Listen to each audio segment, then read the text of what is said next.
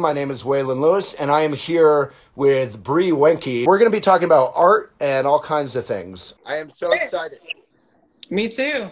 Thank you for having me. Yeah, I feel like I have the best job in the world because every single week I'm interviewing amazing people in wildly different arenas of what we call the mindful life. Yours, I don't remember how I came across you, but you are a visual artist. Is that how you would describe yourself? Yes, I'm a painter and installation artist. And that's one of your paintings right behind us, right? Yeah. A little hit of it, yeah. Yeah, there you go. Yeah. So I saw your art, and then one of the first reels I watched was you hosting this like community gathering and this sort of video art installation. Does that sound right? Mm-hmm. Yes, about a month ago, me and two fellow artists, good friends of mine, Sam Reuter and Morgan East, they're both figurative artists as well. We all have a different style though. The three of us wanted to put on our own independently curated exhibition here in Charleston, you know, outside of any sort of institution, so we could do exactly what we wanted. And we wanted to create something for the community, something to provoke question and conversation and just get people out doing something different. And, you know, a lot of bigger cities, you know, New York, obviously, and, you know, Denver, there's a lot of art installations, immersive things to go to and experience. And there's just none of that in Charleston, South Carolina, where I live. And, you know, it is the South, and there's a lot to kind of fight back against there still, unfortunately. And, you know, a lot of like lack of connection to art events, or, I mean, obviously there's bigger issues, bigger fish to fry in that conversation. Yeah. I guess, if I'm just kind of being frank, in the art world, there is a decent contemporary art scene starting to, you know, pick up a little bit, but it's still really just traditional art. It's a lot of bird paintings and marsh scenes, and which is beautiful, and beauty for the sake of beauty is completely valid. Yeah. But there's just more to it. You know, art doesn't have to be just pretty and nice. It can be a bit more thought evoking, a bit more raw, and that's what our exhibition was about. It was about grief and nostalgia. And we also had Seth Abramson. He's a video projectionist, and he created the immersive elements. And so it was a really cool collaborative effort. And we had like 700 people through, you know, the doors over the 2 nights. It was very successful, and we felt really good. Yeah. Yeah, it's amazing. I got that vibe from the reel, you know. We have tons of art in Boulder, surprisingly, because we're kind of small, and tons of art events. And it reminded me of one of these art events you go to where the art is obviously the star on some level, but it's bigger than that. It's like a experience, it's community, it's meeting people you know or don't know. And, you know, I felt like you were doing a real service for Charleston, not just like a gallery event, you know? Yeah, it's about more evoking like all the senses as best you can, right? We curated the soundscape as well. We had a Preston Donovan, he was our audio engineer, and he kind of created the vibe, if you will, via soundscape and the visuals, and you know, just the overall mood when you walk in, and just kind of shift everything, and like have you be like, what the hell is really going on? But that's what we want. I want you to feel something, to, you know, it was a really cool thing. Yeah, so you mentioned that word beauty, which I think is such a loaded word. Beauty and art, depicting beauty. Often there's a lot of objectification, of course, in art. So how do you think about, I mean, your paintings are incredibly, I don't know what the word is quite, they are beautiful in some way. There is beauty, there is power, but they're also very raw, and, you know, it's hard to pick words that don't sound like cliches when they come out of my mouth, but evocative of some emotion. And I think you talk about emotion in terms of your art. So how do you think of emotion and beauty? And last night we were kind of green rooming that disassociation you mentioned, which was quite powerful. Yes. Just a little question. Yeah. Teeny tiny. No, it's great.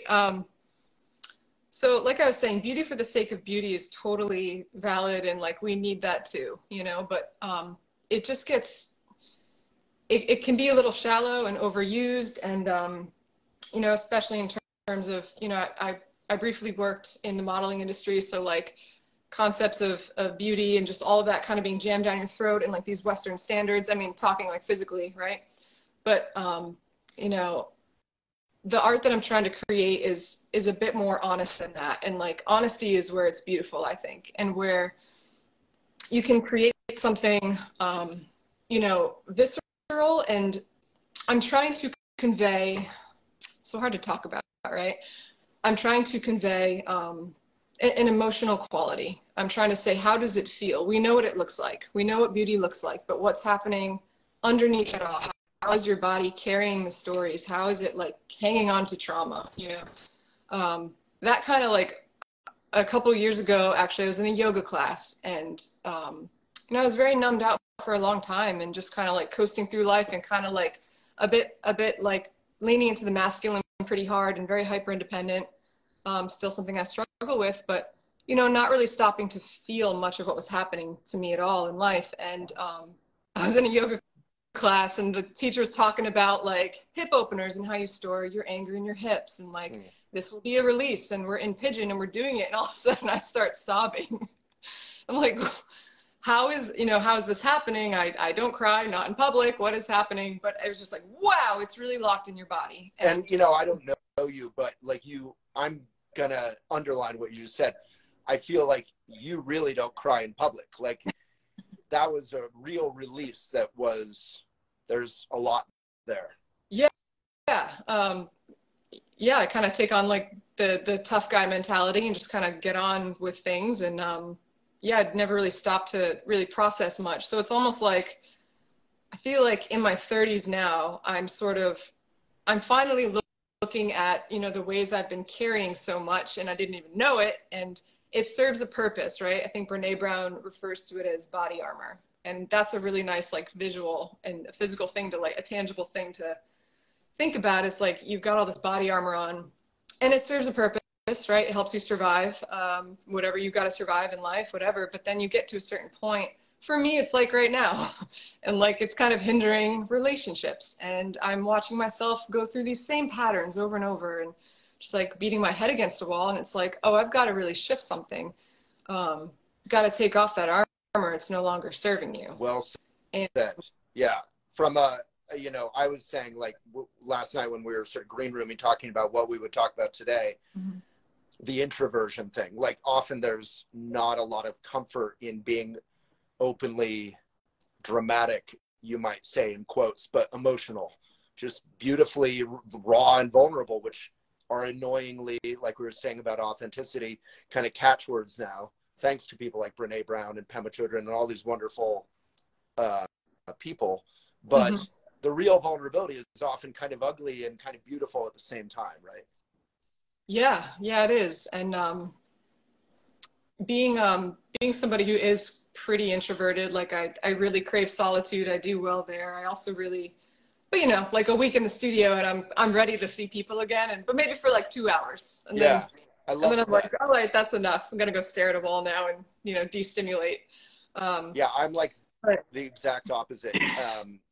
You know, I really need my like 2 hours of solitude, and then I'm ready for a week of floating around like a butterfly, having what people like yourself would view as incredibly irritating conversations. I don't know. It's not irritating if there's substance, you know. I don't know. I think there's a lot of people think introverts are just shy. They're just shy and like a little insecure, and like everyone has insecurity, of course, but like, I don't know. Speaking plainly, it's just like so much interaction stays very shallow, very surface, and it's monotonous and it's the same, and it can be kind of painful. So I just don't really like care to engage in it. But if we're talking like we're going in like deep diving, not snorkeling, scuba diving, then you know, you've kind of got my attention. And because I exist in my studio and in solitude, like in a very analytical place all the time, you know, to a fault. And but you seem to have really clear, I mean, maybe that's just what happens as we get older, but very clear understanding of how you work, which is interesting. Like that you rest in that analytical state of mind easily, but now you're maybe, I don't want to put words in your mouth, but it seems like you're saying you're transitioning into a more, you know, working with emotions and being comfortable taking off that body armor. Yeah, it's a whole new world, honestly. It's it can be a lot like, and it, you know, definitely don't have it all figured out by any means. But it's a lot about sort of losing my train of thought here. I had it. Well, just that transition from like 20s to 30s to I'm in my 40s, and, you know, getting more and more comfortable taking off the body armor and not even putting it back on, to me, is sort of the path. Yeah, it's this new identity altogether almost. And things that once worked, they don't work anymore. And it's like, who am I now if I'm not like this like tough guy who's like got it figured out? Like, yeah. I'm not. I'm trying to be softer, and I'm trying to like be more feminine and like find that balance, because everyone's got to, like, they're on the spectrum somewhere, like feminine and masculine. It's just like finding, you know, the balance for both. And but, you know, men obviously can and should be incredibly vulnerable, and that's where genuine strength can rest. You know, it's always curious, like when we talk about feminine and masculine, I feel like we're always put in this box of being independent or strong, and I'm like, I mean, I was brought up in Buddhism where we were like taught to be raw and gentle and open in a way, but that was our strength. So yeah, there is a lot of strength and vulnerability. I mean, it's like the hardest thing to do. It's the hardest thing to do. Like, it's easy to just be like, to lock up and like not want to talk about any of it and just think you've got it figured out. Like that feels good. That's easy. Being vulnerable feels really painful, like real painful. Yeah. And I love, you know, bringing it back to the art. I love that we're just jumping into this, because this is completely what, to me, your art evokes. And I feel like that, you know, I love a lot of different artists, local artists as well as just artists I've run into over the years. But that seems to be the exact medium that you're working in, is this kind of path or conversation. Yeah, it's that visceral sort of emotion. And for me, English language can be a little limiting, right? Like, I mean, you know, you're a master of it. You're a writer. You've got a lot more, you know, you're very good at that. But for me, like, we only have like, what, 4 words for emotions, right? It's like, I'm happy, I'm sad, I'm angry. Yeah. It's just like, you know, other languages, which I'm not going to pretend like I know, but they've got like words for these nuanced emotions, these really like complex emotions that take like 2 English sentences to describe. That's so interesting. So sometimes, yeah. So it just feels kind of limiting, and it's hard to like explain, because it is so complex, and there's such like a massive world now that I'm kind of in it, and like I'm starting to feel things that I really, you know, hadn't felt before, and just ways of being vulnerable, and just different emotions, and claiming new spaces in my life. And yeah, it's just very interesting. And as I try to process that, I'm trying to communicate that, I think. So art's an expression, of course, but it's also like a communication. It's a language, really. It's a vocabulary. And, you know, I like to think that it's very important, because like when you've been at your lowest low, you know, maybe you've read something, or you've like read a poem, or like you heard a line in music, or you like saw a piece of artwork, and you're like, holy shit, someone else has thought that before. Someone else has felt that before, and I thought I was alone in that completely. And that's really powerful, and it can make you feel like you're not alone, and like there is, you know, some hope. And I just think it's a very powerful thing. And, you know, if you think art's not that important, which sometimes, for example, our school systems like to kick that first, right? You know, music, we don't need that. We don't need dance. We don't need art. But it's like, try having gotten through the pandemic without your video games, without your music, without your books. Like, you would have lost your goddamn mind. So it's very, it's vital, really, I think. And, you know, I'm hopeful that like there will be one person to connect with a piece in such a way that that makes it worth it, makes it, you know, oh, it does matter, you know, because sometimes I'm creating wall coverings, you know, sometimes I'm like, what does all of this even matter? What does it mean? Tell me about a moment like that where you could see it matter to someone and like how that felt.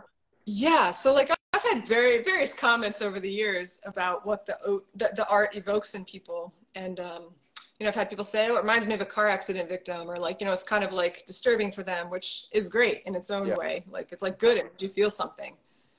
That's not offensive at all. Like, I love to hear that. Something that really just like hit for me was this woman commented on a piece, and it was like one of the first really like, I don't know, body sort of flaying, you know, energetic paint kind of flying off the body paintings.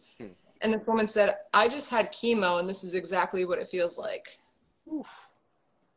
And I just like, I sent her a print of that painting. It just was so amazing that somebody could see it and understand, like, could relate to it in a feeling, because that's what it is. It's not intellectual. Like, we intellectualize everything. I mean, I certainly do. Getting into the body is a lot harder. And for her to get that just from seeing it on Instagram on a tiny screen, you know, it was just like, oh shit, this is for something then. And connected with her in some way. So that was very cool. Yeah, you're literally, I mean, you talked about the arts in schools and stuff. I think the arts literally save people's lives, as well as our emotional lives in many different moments. You know, I know when you said, you know, that feeling when you, in my case, when I read something when I was like 18 or 17 or something, and my heart was broken for the first time, and I had gone off to college, and I read this Jack Kerouac book, The Town and the City, and he wrote about that sort of young love and that broken heart from an emotional point of view, not just telling it. And it really was that profound and also sort of very simple and almost simplistic realization where you're like, oh, other people go through this depth of like epic suffering that it was for me then. And it transformed the whole experience somehow into not feeling alone, which sometimes is all we need. Yeah, it's simple. It doesn't have to be complex, you know? Yeah. And that in itself is a form of community, because what's community, right? It's like being seen, being heard, finding your people, which is hard to do as we get older, you know? And even, I don't know, it's kind of a whole other tangent, but, you know, growing up as, from a very female perspective, like it's always been very, very hard to find female friendship. We're sort of trained to compete with each other, you know? There's a limited seating at the table, whether it's like sports, whether it's, you know, business or like academics, and like it's a really male-driven table usually, and you know, we all learn pretty quick, oh, we've got to like heighten the masculine tendencies in ourselves in order to have a seat at this table. And again, this is, you know, this is like a whole nother conversation, but it's just been, I just went like a long time not realizing how much I needed female friendship and needed, you know, to lean into the feminine, back to that. And but it's hard for a lot of people, and I think comparison is like the enemy of connection, right? And like all we fucking do is compare to each other on these platforms. It's just like, look how cool my life is, look what I do, look what I made, look at like, you know, like my makeup. Like it's just a big comparison game, and it's just so hard to when we place so much value on the externals, like, and not really cultivating like value in ourselves in other ways, or realize we have value in other ways. It's how are you going to connect with people on any real level? And yeah, there's a lot there, but community is just so important, and I try to contribute to it in, you know, the small ways that I can, considering I prefer to be alone most of the time. Yeah, but that's, I mean, we talked about that last night a bit, or in DMs, but like that, again, you know, I sort of make my living through media and social media. That's my medium. And it's something, obviously, I have a lot of a love-hate relationship with. And watching your reels and all that,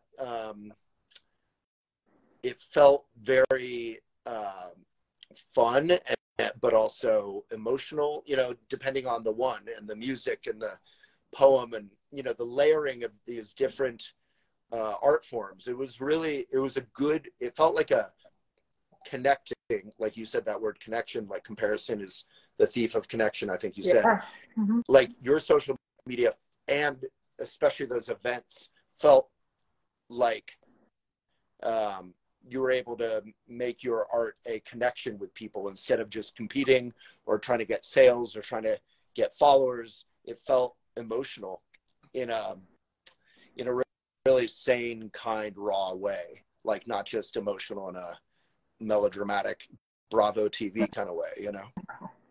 That's really cool to hear, and especially coming from you. I appreciate that a lot, because we all know how much effort the reels take. You know, it's like a whole new world, a whole nother task, a whole nother thing you need like another person for, but we're all doing it ourselves.